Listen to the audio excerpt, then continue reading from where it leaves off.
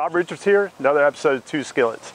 We're here with Mr. Keeton and Keeton Beef, and I just wanted to ask him and talk to him about how he raises his cattle and how he brings it to farmers market. Our cattle are grass-fed to about maybe 800 pounds, and then we put them in a little feeding area that we grow all the ingredients that they get. It's really a natural feed. We don't have any of the additives to it that a lot of the big feedlots do.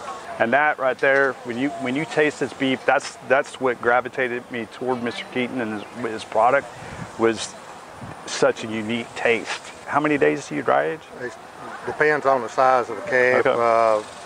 The smaller calves are dry aged 14 days. A real big one would go up to 21 days. Okay. And all the cuts, it's a hanging weight. Mm-hmm. It's not just your high-end steaks that are dry aged. It's all of even the hamburger meat.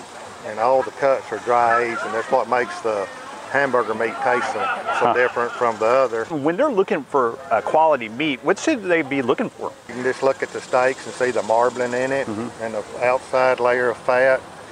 Fat's what makes it taste good. Absolutely. And the bone. The bone and the fat are two things, and a lot of people have the boneless cuts, but I prefer the bone-in cuts. Absolutely. Anything close to the bone. That's right, and it's trimmed where it's not too excessive on the fat, but that's the main things that I look for, and have the hamburger, and it's 80-20.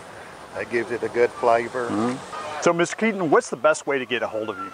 We would like everybody to come and meet them in person at Farmers Market on Chestnut Street on the south end, or you can get us on our website at KeetonBeef.com. Hey, I encourage you to get a hold of Keeton Beef. I promise you, his product and how he raises the cattle, you'll be able to taste it the moment you start cooking it up and you cook it for your family.